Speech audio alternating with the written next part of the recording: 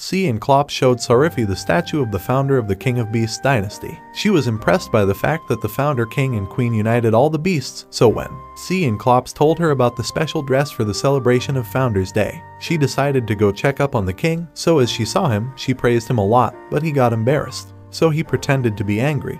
But Sariphi realized it, so the king held her in his fluffy tail, but the king told her that today is the day of revelation. So all the miasma will be removed from this land, and he will be in human form. So at night, Sariphi goes to check up on him, and they both hold hands and talk about how to handle this human form situation because it's about to be morning and he hasn't turned back into a beast. So Sariphi is worried about how he will be able to attend the founder's ceremony. But the king assured her that miasma would cover the land again, but it would take time. Meanwhile, all the beasts arrived for the ceremony, and Anubis is worried because no one could find the king, so the head of guards suggested that the king might be at a specific place, so Anubis requested to search for him, and Sariphi tried to extend the time. But every time guards tried to hold her so they could search the room she was guarding. At that moment the king grabbed the guard, and he was in full beast form.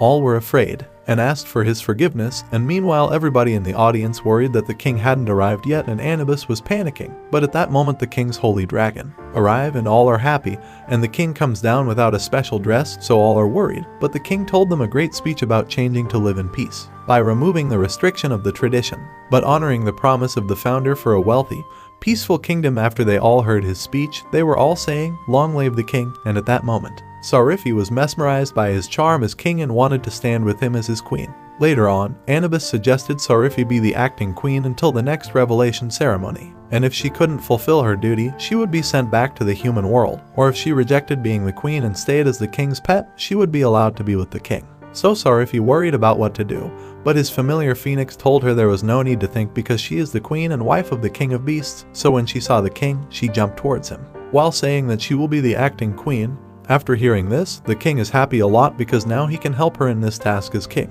If you liked what you saw, then don't forget to like, share, and subscribe to this channel.